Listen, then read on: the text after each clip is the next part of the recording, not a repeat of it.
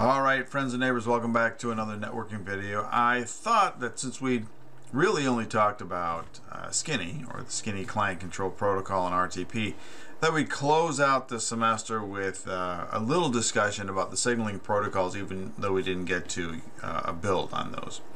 So without further ado, let's talk a little bit about SIP and H.323.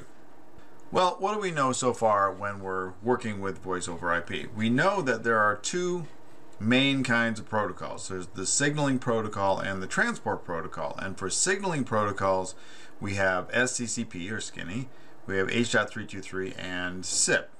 For transport, we have RTP, and then as the indication or the details about the RTP stream, we have RTCP. So we see a lot of RTP packets, and then every once in a while you'll see an RTCP packet sprinkled in. But that's the standard way of doing things. We know now that Cisco departs from that a little bit, and we'll take a look at that here in a second. Now, over the course of a phone call, we have lots of events that we worry about, right? We worry about the initial connection, the registration, how does the phone get its interface populated, how does it get its phone number, all of these kinds of things. And then we're actually going to make a call. So we have address signaling, we have to know the details about the other phone, we have to know how to contact the other phone by number or by username.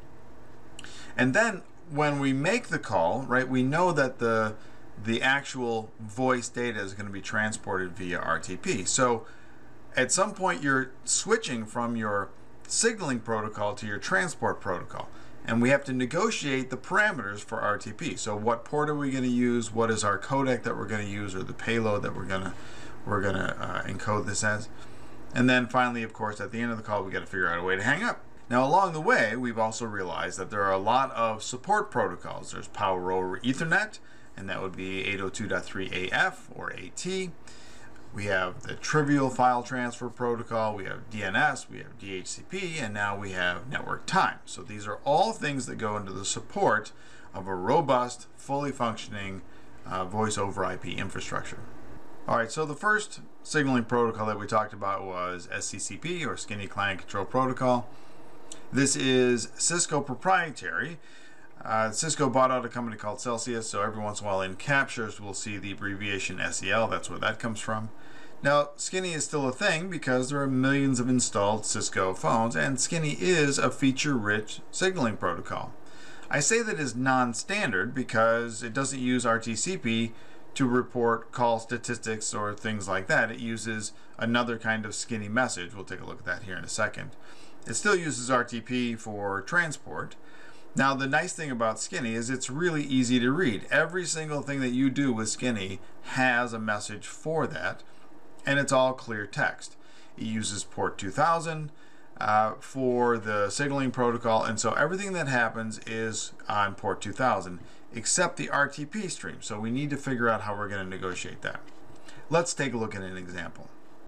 So here is a SCCP example, and we can see the list of SCCP messages goes on for quite some time, and the message title, which we get from this message ID, is really sort of straightforward, right? Register request, register acknowledgement, and then we're going to do some stuff with the phone capabilities.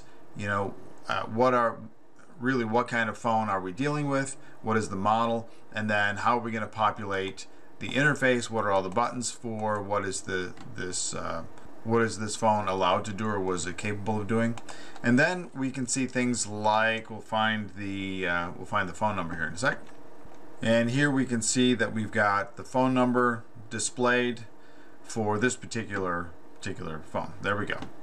Now, as we make a phone call, right, so all of this stuff, there's the keep alive between the server and the phone itself. This is one of the reasons why it can be challenging to change the MAC address when you've screwed up a phone configuration, because this is pretty pervasive. But there we go. So that's the beginning part of that. But let's take a look at how a SCCP phone might make a call. So here is a SCCP phone getting ready to make a call, and there's a couple of things that we want to think about, right? So the first thing is you pick up the phone. Now, in a lot of cases, the the off-hook tone would come to you from the call server in the form of RTP packets. But that's not what happens with Cisco. You pick up the phone and the call server says, play this tone. So this is built into the phone itself. So there's no RTP stream here. And then the minute you press a button, right, so we can see that the keypad pressed was number 4, the stop tone plays. So now we're not doing dial tone, we're doing, you know, the dialing. And so this is actually how you would dial the phone number, right? We can see all of these keypad presses here. Okay, well now you're gonna call somebody. I'm talking with the call server. So what happens now? Well, at some point we have to drop to RTP, and what we have to know is what is the port that you're going to use for RTP. So I'm going to change my filter a little bit here. And that will give us our RTP stream as well. But let's see if we can figure out not only what phone number we dialed, but how do we open up a connection to the other side via an RTP stream. Well, we've got another tone that we're going to play here, and that's just going to be the ringtone. Okay, and then we're going to do a connection. We're going to start looking at this connection. So now we're realizing that we're going to be talking with somebody else. And the open receive channel is going to be what we're going to use to start negotiating those parameters, including, we can see right here, here is G.711. So we're telling the other side, this is the codec that I want to use. And then as we walk our way through this, we can see things like port numbers. Oh, so that is going to be the port that we're going to use for RTP. And so that's actually how this is negotiated in a skinny conversation. Start media transmission, and then we go into the RTP stream. So if we scroll down to our RTP stream, we can see that we've got, 30,200, and what is the codec that we're using, G.711. Okay, there you go. So that is a quick overview of Skinny. We've seen this before. Let's go back to and talk about our other signaling protocols. All right, so the other one that we want to talk about briefly is H.323. Now, H.323 is not actually the protocol that you're going to see. It is the ITU-T industry standard. We'll see that here in a second, but it got its start in video conferencing. Today, everybody uses SIP for the most part, unless you've got those installed Cisco phones, unless you've got installed gear that uses H.323, but SIP is really sort of emerging as, well, has emerged as the standard, the de facto voice standard today. But H.323 was the thing that everybody used. Now, H.323 is actually an umbrella standard. It actually includes H.225, 235, 245, with 225 and 245 being sort of the central pieces that we're going to talk about today. These each are sub-protocols that handle a part of the conversation. So H.225 is registration and all of the things associated with the handset. And the minute you start talking about media, actually transmitting VoIP packets, well, then we're going to need 245 to negotiate all of that, and then we'll drop into RTP and RTCP like we're used to. Now, other things that we'll see in this are Q.931 and RAS, and these are part of the signaling protocol. Why? Because H.323 comes out of the ITU-T, and the ITU-T is all about traditional telephony, or at least has all the standards for traditional telephony. Q.931 is actually ISDN, and so H.323 includes a packetized version of the signaling used for ISDN, and that's kind of how H.323 has been built. So H.323 has a lot of capabilities into it. It's actually a very complicated protocol. It's enormous when you try to read through it all. But that's all that I'll say about that. It is actually quite large, and if you're really interested in it or you have gear, I'll show you the website where you can go to get that. And one of the other differences that we see here is that H.323 is port 1720. All right, and here is the ITU-T website, right? You can see that up there. And you can actually download a copy of the H.323 standard. Now, associated with this will be all of the other ITU-T codec standards. So H.264, 263, ITU-T G series, right? 711, 729. All of these are also found out here on the ITU-T site. You would just change the series that you're looking for. And here is an H.323 capture. As you can see right away, we can see 225 here, but you won't see the H.323. So we can see the negotiation here. We have the TCP handshake, and when we take a look at an H.225 message, there's that Q.931 that I was talking about, and here is 1720, right? So that's our normal H.323 port. And right there we see H.245 dropping in, and this is mostly for our media, anything to do with media. Now, as we get ready to make a phone call in H.323, what we're going to see is that we are going to try to understand what the other side's terminal or phone is capable of, and then we'll start opening a logical channel and negotiating all of those parameters that we need for RTP. So, just as a quick example of how complicated H.323 can be, we can see that this message is actually kind of short, but look at how many messages there are. And when we take a look at, say, I don't know, a 225, what we have is the ability to drill down into all of these header fields. Now, again, this is pretty simple, this is pretty straightforward, but you can see, oh my goodness, we can start really drilling down into this, because H.323 tries to handle every single possibility that you can imagine. It even has the ability to do testing on the link. Okay, so let's jump back down here, and we'll see if we can find some of the negotiation of the parameters for the call. And we'll get to the open logical channel sorts of messages. Okay, so we're going to keep our eye on these details right here. So here's this IP address that looks a lot like a port. Dynamic payload type.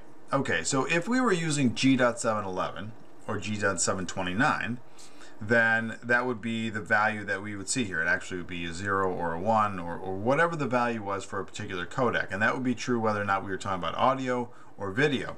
In this case, this happens to be a Polycom, and they use their own codec, and so they have this dynamic payload type. So every once in a while we'll see something in this range, 127 to 255, I think, which indicates that it's not a standard G series or H series codec. Now maybe it is, and maybe they're just typing it as that, so you don't know how to decode this. So this is a little bit of a unencrypted way of doing security, I guess. But it might just be a proprietary codec. But in any case, these are the parameters that this side wants, and then as we bat this back and forth, right, the two sides will eventually agree on what we're going to use. And we see another IP address, maybe 3230, going back the other way, and so on and so forth. So let's take a look at the RTP stream.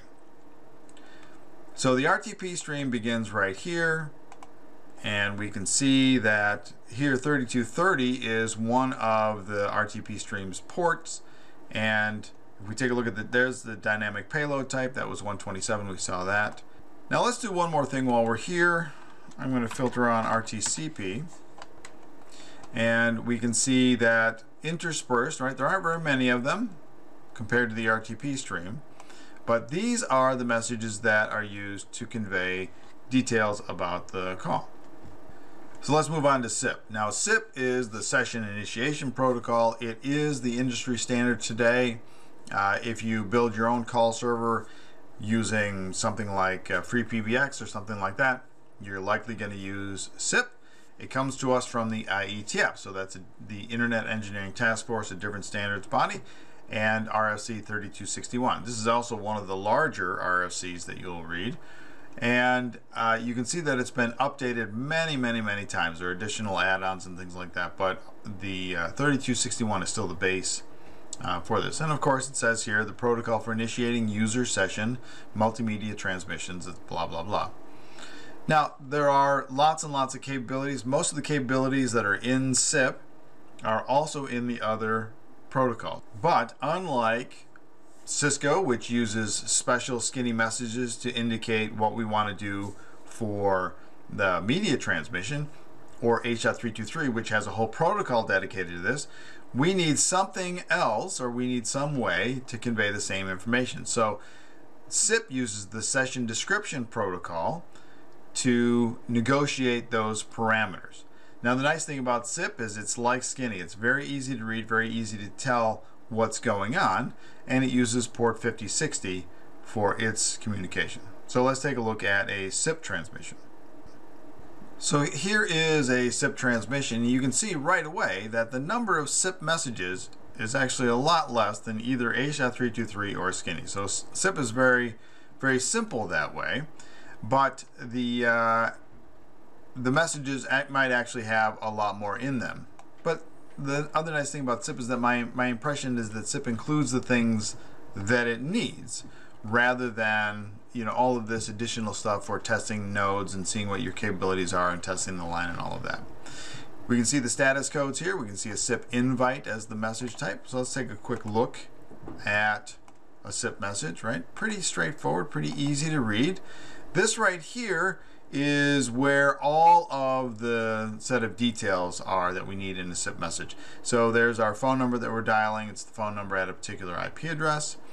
But how do we do the same thing that we did before? How do we negotiate the call parameters? And we take a look here, we see this message that looks like it says SIP/SDP. Well, that's the session description protocol. And if we take a look at the details inside there, maybe we get a little indication as to what we're going to do.